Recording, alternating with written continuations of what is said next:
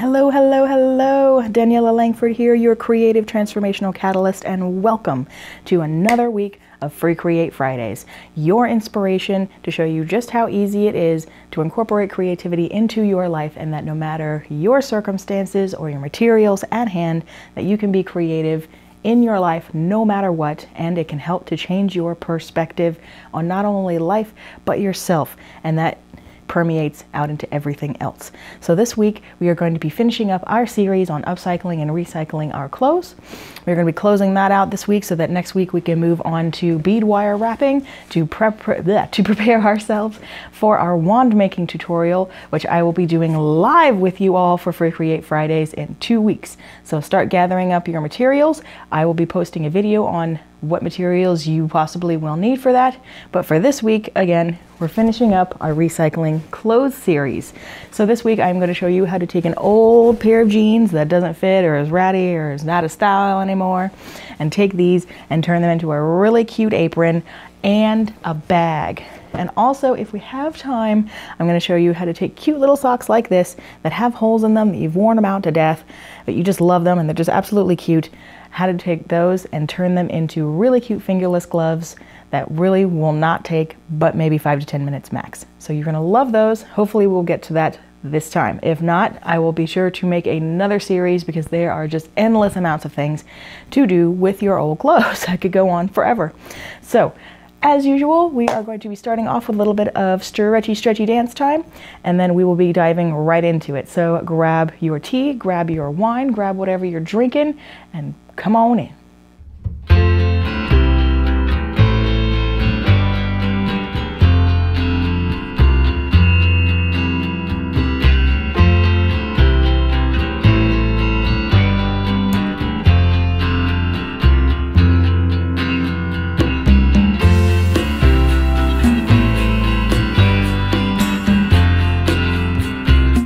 We're going to get started. I'm going to throw on some nice music here, and we are going to continue our little jaunt into dance stretching. So last week, if you recall, that we started working on our hips and moving them independently side to side. This week we're going to be continuing on along the same vein and working with our chest and getting our chest to start to work independently of everything else, because again, belly dance is about being able to separate the different portions of your body and get them to move independently of one another. That's really the trick of it. So we are going to be starting again with our chest, but as usual, a nice fall forward with a lean back afterwards. I always like to prime our bodies before creativity with a little stretching and movement. Not anything very strenuous, but just enough to get the energy flowing, get the chi flowing, get the circulation going. Open our chest up wide here. We're just putting our arms back as far as you can. Don't make your shoulders pop or make them uncomfortable. That is not the goal of this, but we are definitely wanting to open up our chest here today. This feels really good just doing this. So you can see my hands are they're just holding there. I'm not trying to like crank them up or do anything like that right now. We're just trying to stretch your chest out. You want to pull your shoulder blades back, and that will help open up the chest area. Nice deep breath. And release. Very nice. So again, I'm just gonna hold them across our chest, just a little bit back and forth here, because again, whatever you do in one direction, you want to do in the other.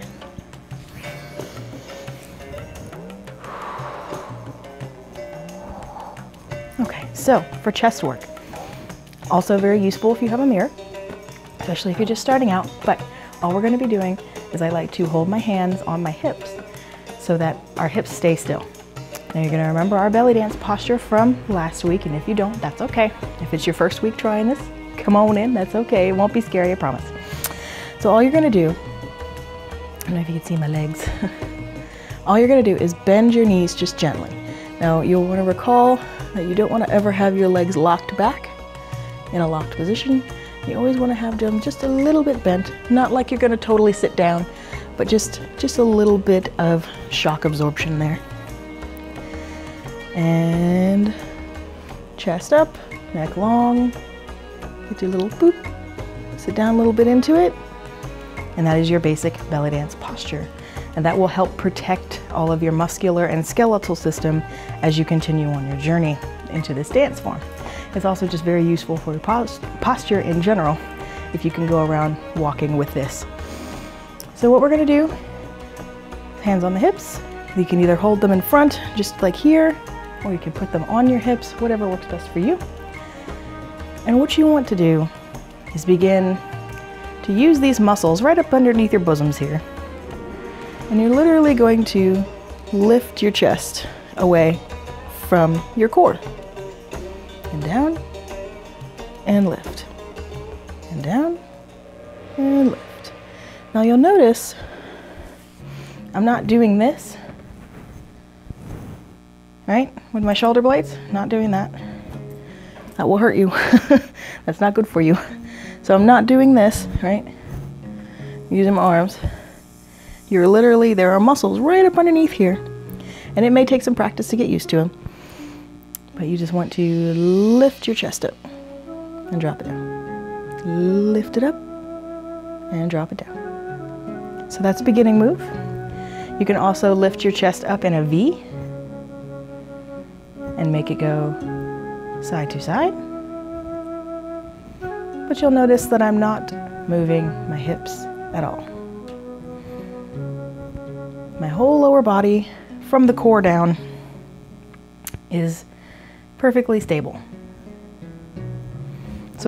So there's a little bit of a stretch time that we're going to get started with, just to give you little tasters here and there of the kinds of things that I like to do all the time with my clients, just to get their body moving. This is a wonderful low impact thing to do as much as you possibly can. So grab all your materials, grab your old jeans, grab your tea and your wine and all the rest of the stuff that you have, and I'm going to show you how to make something super cute out of your old pair of jeans. Let's go. Okay, here is everything that we are going to need. Here are all our supplies. We have got our old pair of jeans here. We have also got our fabric scissors, which you definitely want to use those over craft scissors if you have them. Tape measure, ruler, a marking chalk. You can use a pencil. For this project, you could also probably get away with using a Sharpie, whatever you have on hand. Some pins if you'd like to use them, and for our edges and our ruffles, either some scrap fabric that you have sitting around. I just so happen to have this pretty awesome Marvel fabric here, and you could also use some lace if that is what you have or you would like to use. Oh, also, you're going to need a sewing machine. You're definitely going to need a sewing machine for this one.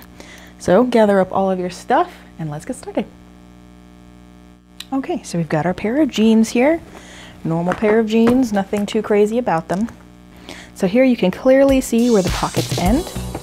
So what you want to do, at least for this design, is you're going to find how far down the pocket goes and match that up with the crotch.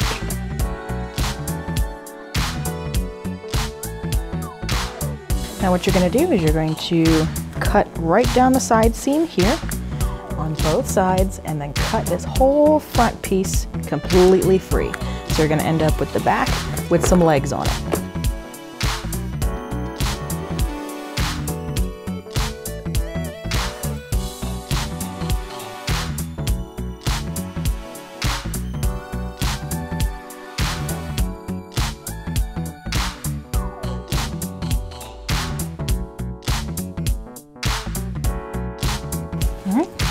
So that's all free. So you're going to end up with a back with two pockets on it. We're going to be seam ripping these off, so you can use your scissors or an actual seam ripper. It's like one of these here. These are the ergonomical versions, because I sew a lot. But they also have the very cheap, very simple version. But what you're looking for is that bad boy right there. That is the important part. So we are just going to seam rip one of these pockets off.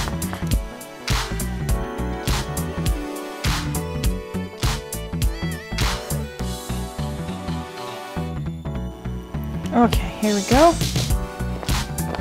Finally pulled that free. Okay, so you pretty much got it all cleaned off here. And if you really like that orange stitching, you could always get orange thread to stitch it back on with so you maintain the look. But we're just gonna put this to the side for now and work on one of these legs. So we have our pants here, just like that. And this is going to be the front of the apron. Now what we're going to do is cut out the leg to match the width of the waistband, and then it's going to come up and be the chest portion.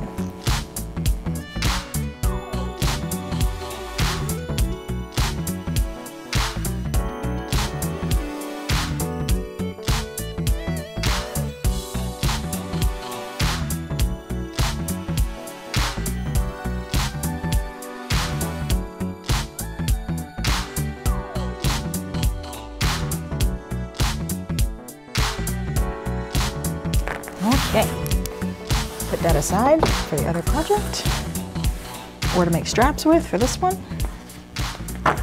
So you have your bottom of your jeans here, and your waist length there. So it's looking like it is actually longer than we need, which is fantastic.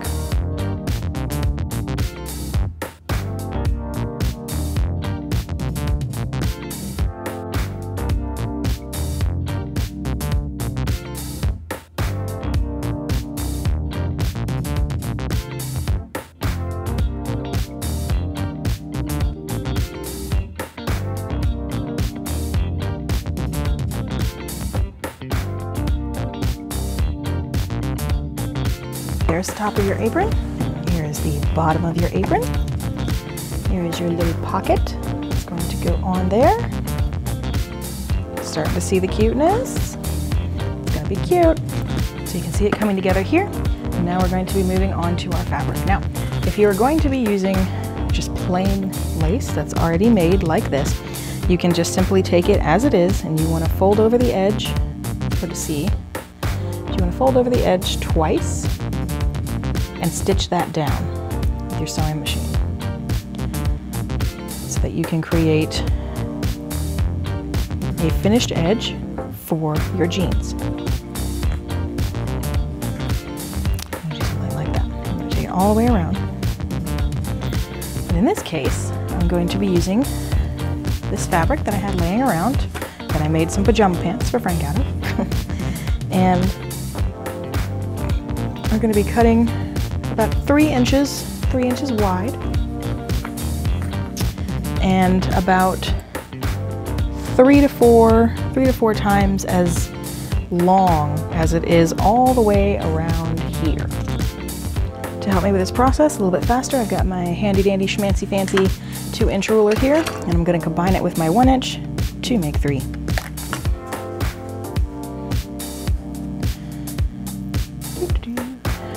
Fits just perfectly in there. Look at that. Ugh. I love it. Love it.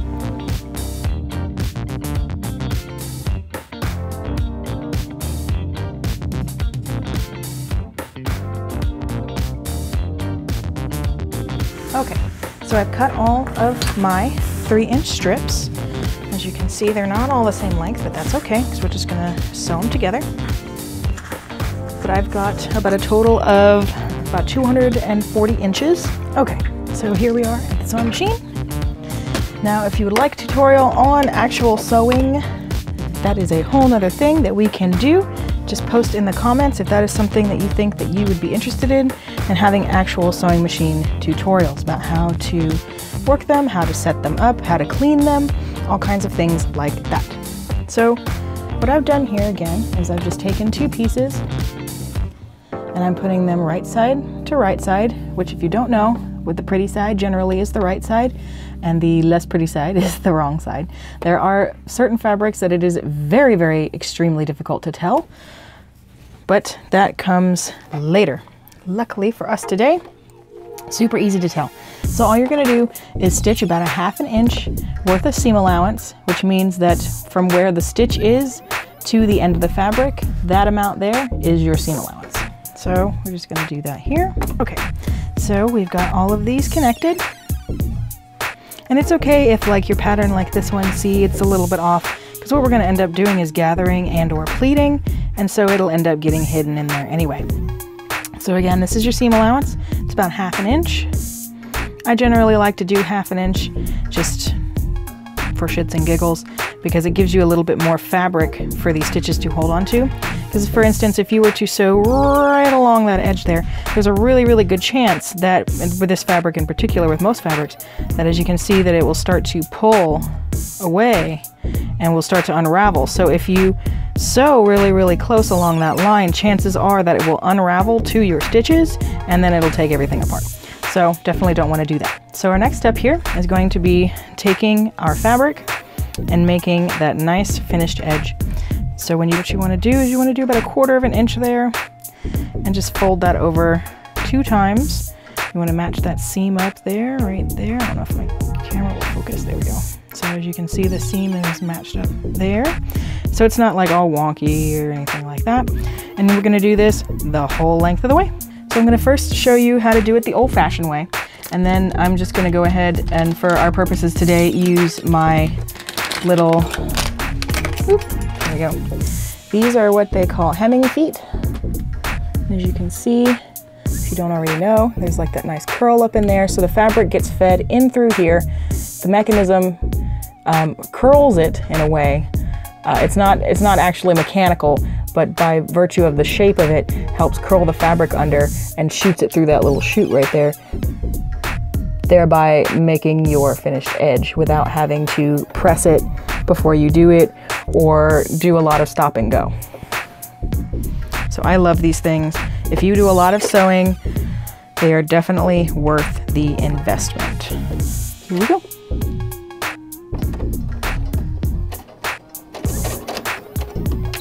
Again, always backstitch the beginning and end of anything you're sewing, and if you say you run out of thread or something and you have to start over again, try and backstitch over where you ran out of thread.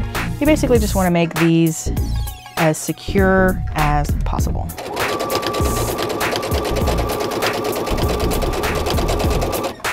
So here you see with the hand rolling, kind of have to stop and roll it up again every little bit here.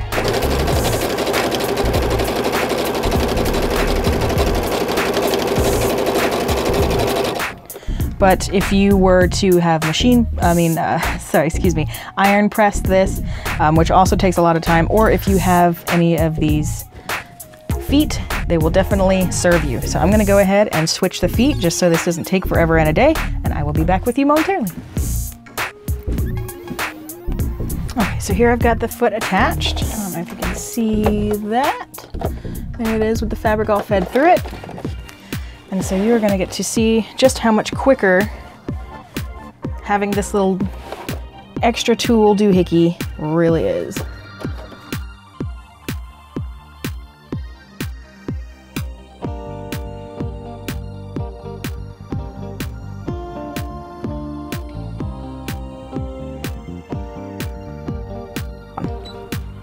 So what you want to do is find, and usually there's like a panel of stitches or something that shows you where all the stitches are and what they are and all kinds of things like that on a machine.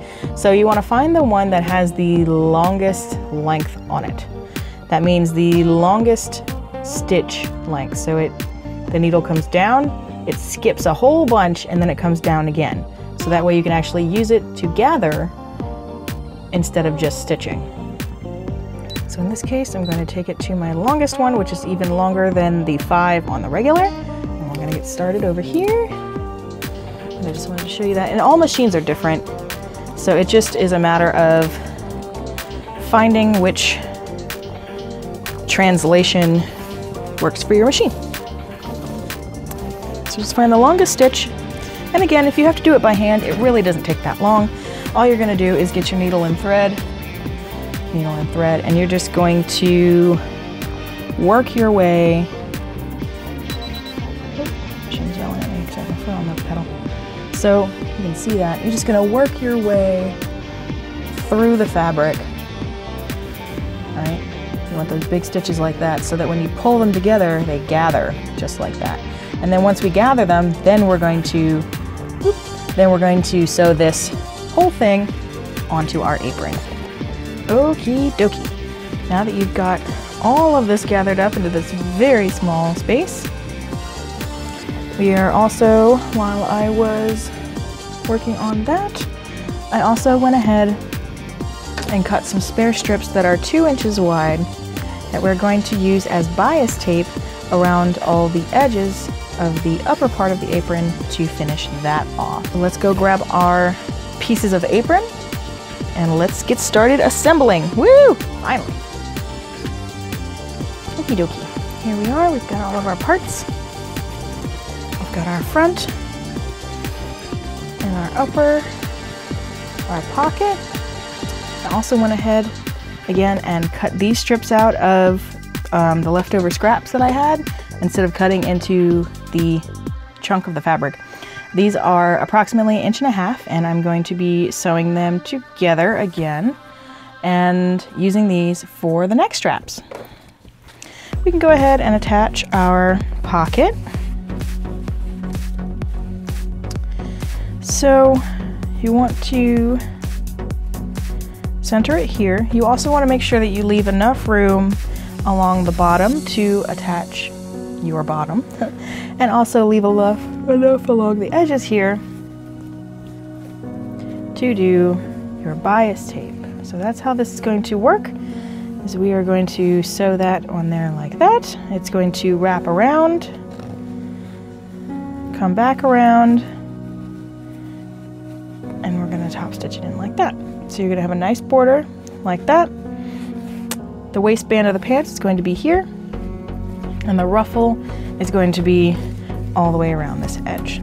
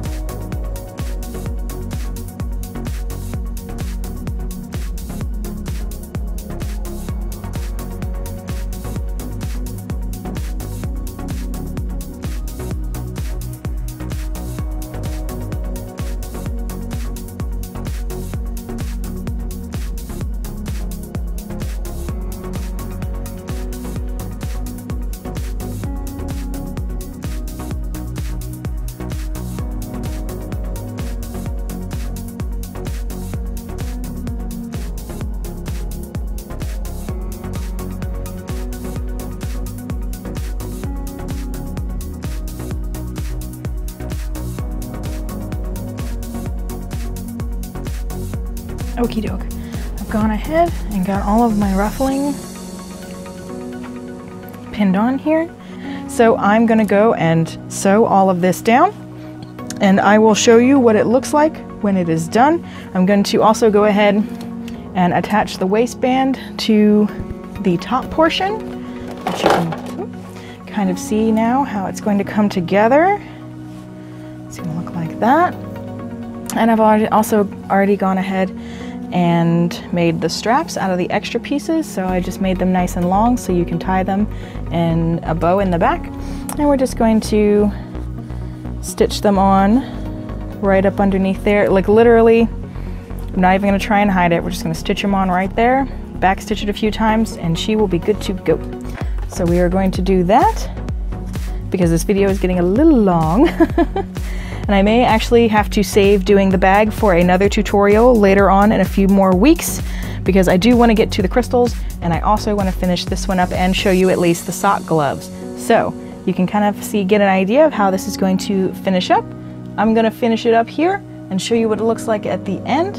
And then I will get to showing you what the little sock into gloves looks like. It's very simple, very quick. You're going to love it. So now we've got our socks here, and I'm going to show you how easy it is to turn your socks into gloves. Now these ones are a little short for this, but they already have holes in them, as you can see. I don't know if you can see that right there, a little hole there. So you can do this with ankle socks, and they're gonna come right to the edge of your wrist, or you can do them with regular crew socks or tube socks or wherever you like to do. So you can kind of see how this is gonna work just by right here. So you can actually use the holes if you've got holes in them, the holes in the ends, so you can try, and you don't want to cut very much. You really, really don't. Because if you cut too much, it will. So you can do something like that and not use the heel. Oop, looks like I need one for my pinky. Don't want to leave the pinky out.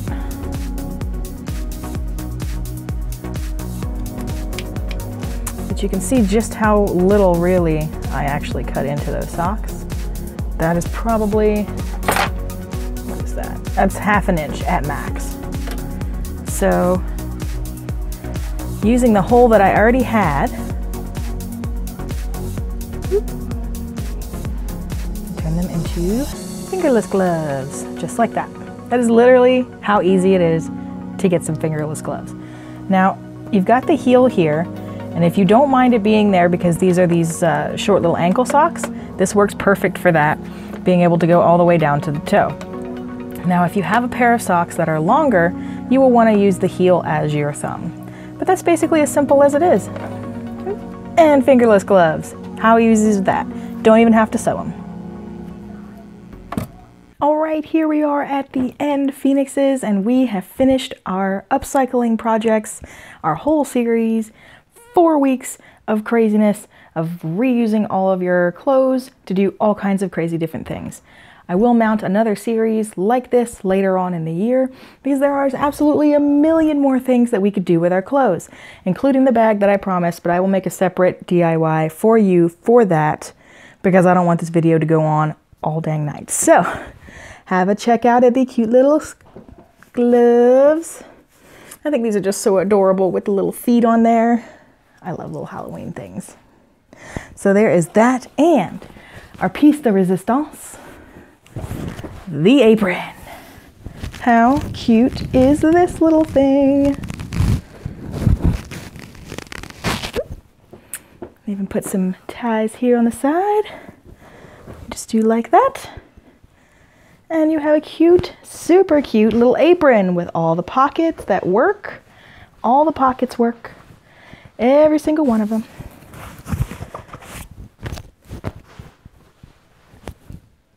Oh yeah. Here we are, all finished up, and it is turned out really, really cute. Look how cute that turned out. Oh, I'm gonna love wearing this, especially in the summer when we start doing some barbecuing, do all kinds of things in the kitchen, lots of baking. It's gonna be fabulous. So, as I said earlier, don't throw all this stuff out. Save these parts of those jeans that we cut out. Here's the pair right here. Save all this stuff. Save these big pieces because you will need them to make the bag. The bag's gonna be super simple and you will absolutely adore it. So I hope you enjoyed this week. I hope you enjoyed that series. I hope you got a lot out of it. I cannot wait to see all of your projects posted up in the group. Post them, because I know you're working on this stuff. I know some of you ladies have been posting and I absolutely love it. So please keep on doing that. I can't wait to see your projects. So as I said earlier in the video, I am going to be starting next week with a tutorial on wire bead wrapping and crystal wrapping, things of that nature, so that we can get prepared for our live wand making tutorial that we will be doing in 2 weeks. So I will be doing little videos, bits and bobs here and there, including next week's Free Create about different aspects of making the wand and things that, you know, materials that you'll need to gather and things of that nature. So make sure to keep an lookout for that. If you've missed any of these awesome videos, you can find them on YouTube on my Redesign Your Life Forever channel. I will make sure to post the link for that in the group and in this video. You can find all of the old free creates. You can find all the old chat rants, all kinds of crazy stuff in there. So check that out. Thank you so much for hanging out with me, Phoenixes. I cannot wait to see your projects. I'm so glad that I am bringing something to you that you can use, that you're loving, and I love bringing it to you. So I will see you later in the group. We're gonna have a fantastic week. We're gonna have a fantastic week doing wands next week. The week after, can't wait to bring that to you live. So excited. So I will see you later. Love you all so much, and I will see you soon.